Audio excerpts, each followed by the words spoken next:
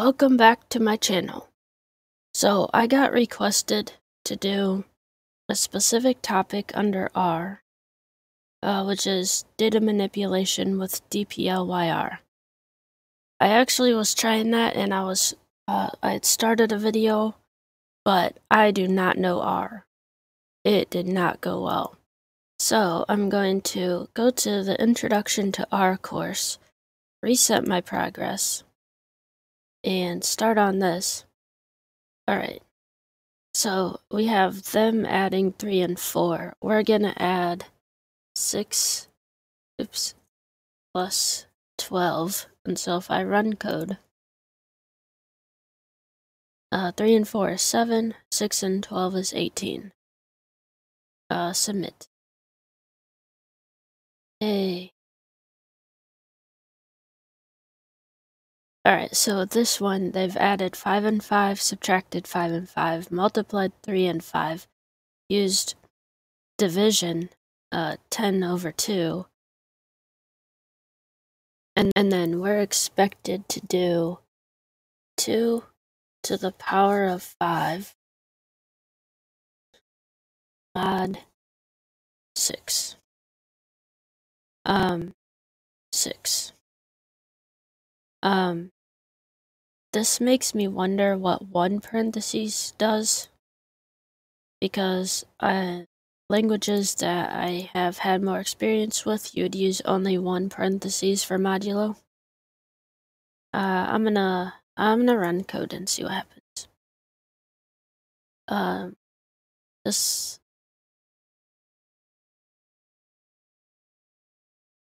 Oh, 2 to the power of 5 is not 2 times 5. Okay, 32. And then 28 mod 6 is 4. Submit. Alright, continue.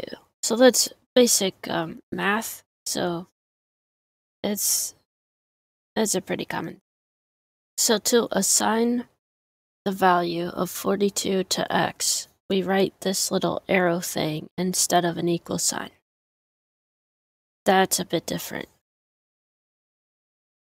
Print out the value of the variable x. So I'm guessing that that's how you print, is you just type the word x or the letter x. You just type the name of the variable. So assignment of a variable is going to be a bit different. Yeah, and this is saying that when you do an assignment operation, it doesn't output the value of the variable. Well, we didn't output it at that line. That's common in most languages that I've seen.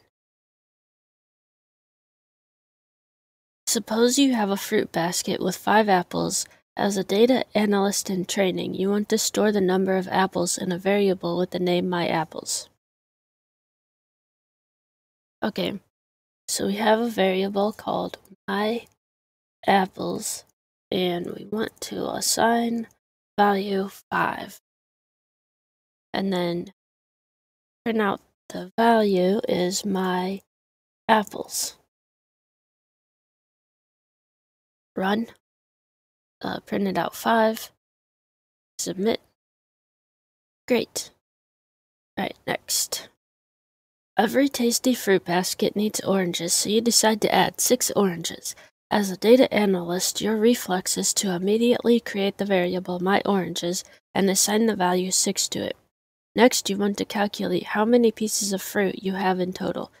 Since you have given meaningful names to these values, you can now code this in a clear way. Okay, yeah, so we create a variable called myOranges, and we assign the value 6. Now for we're adding them together, so myApples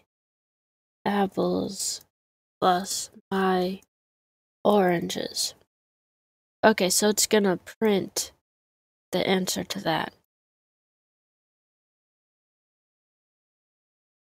Now we're creating a variable called myFruit, which would be the fruit basket, and it has,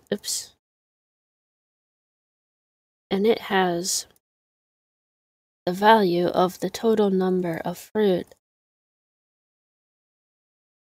in the basket, which means my apples plus my oranges. So if I run this, there are 11, which we get from line 6. But there's nothing else that's printed out.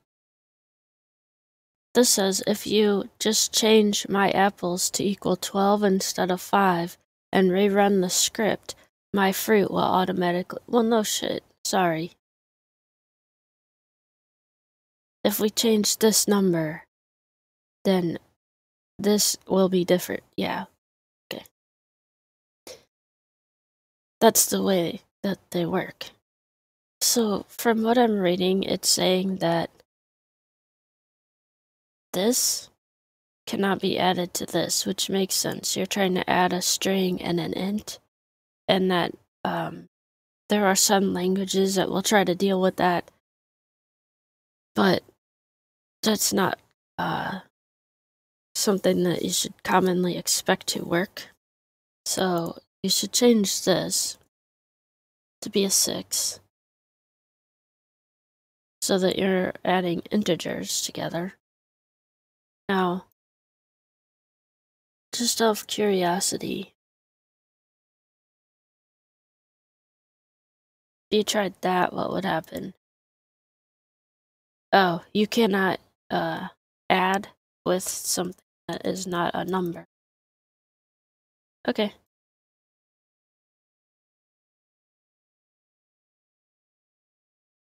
Alright, I should have run that, but anyway, let's submit.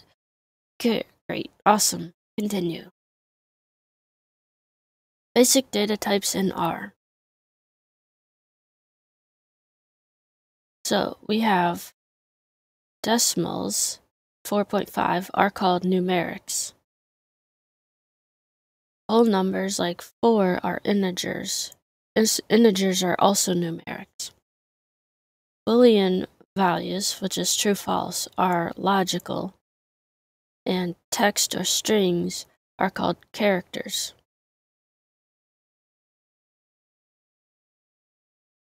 And the quote marks indicate that it's a string, but these are called characters. Change the value of the mynumeric to 42. My character variable to universe.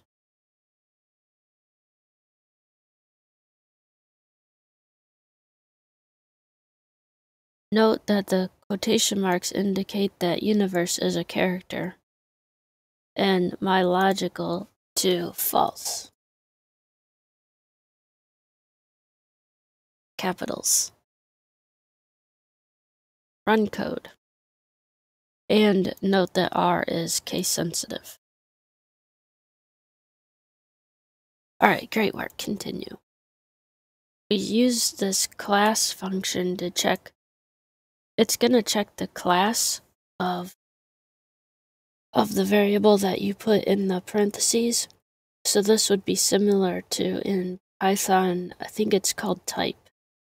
You do type and then you would do my character. And then when you run that, it would say, I don't know what Python's variable types are, but let's just say it said string. So in here, it would say character. And then we're going to do my logical. Run code. I'm only talking about Python because I did those on here. Alright. My numeric is a numeric. My character is a character. And my logical is a logical. Submit.